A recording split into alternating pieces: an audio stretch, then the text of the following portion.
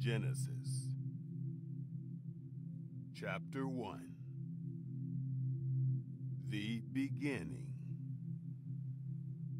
In the beginning, God created the heavens and the earth. Now the earth was formless and empty. Darkness was on the surface of the deep. God's Spirit was hovering over the surface of the waters. The first day, light. God said, "Let there be light." And there was light. God saw the light and saw that it was good. God divided the light from the darkness. God called the light day, and the darkness he called night. There was evening and there was morning, one day. The second day, firmament. God said, "Let there be an expanse in the middle of the waters, and let it divide the waters from the waters." God made the expanse and divided the waters which were under the expanse from the waters which were above the expanse. And it was so. God called the expanse sky. There was evening and there was morning, a second day. The third day, dry ground. God said, "Let the waters under the sky be gathered together to one place, and let the dry land appear." And it was so. God called the dry land earth, and the gathering together of the waters he called seas. God saw that it was good. God said, "Let the earth put forth grass, herbs yielding seed, and fruit trees bearing fruit after their kind, with its seed in it on the earth." And it was so. The earth brought forth grass, herbs yielding seed after their kind, and trees bearing fruit with its seed in it after their kind. And God saw that it was good. There was evening and there was morning, a third day.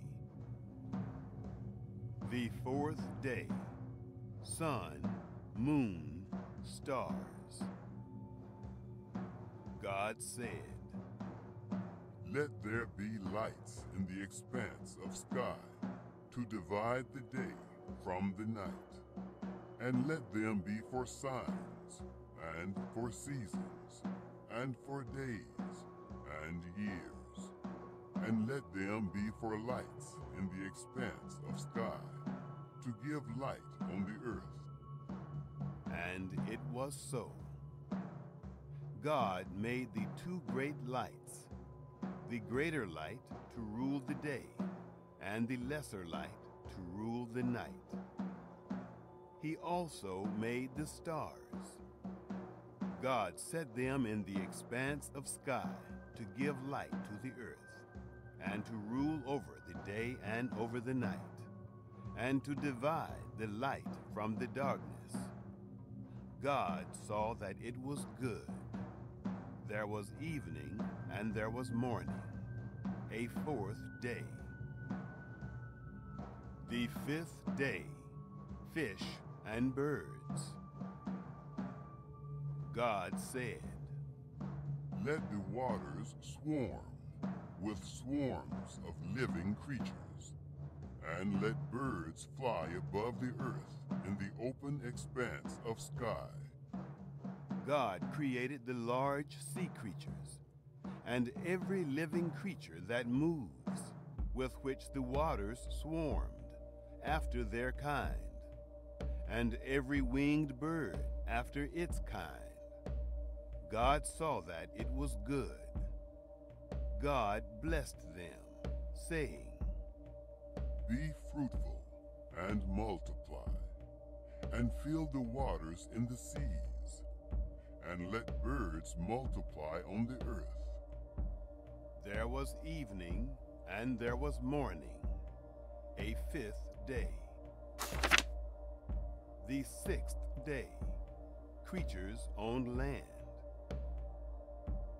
God said, Let the earth bring forth living creatures after their kind, livestock, creeping things, and animals of the earth after their kind. And it was so. God made the animals of the earth after their kind, and the livestock after their kind, and everything that creeps on the ground after its kind. God saw that it was good. God said, Let us make man in our image, after our likeness, and let them have dominion over the fish of the sea, and over the birds of the sky, and over the livestock, and over all the earth, and over every creeping thing that creeps on the earth. God created man in his own image. In God's image, he created him.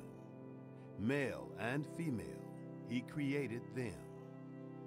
God blessed them.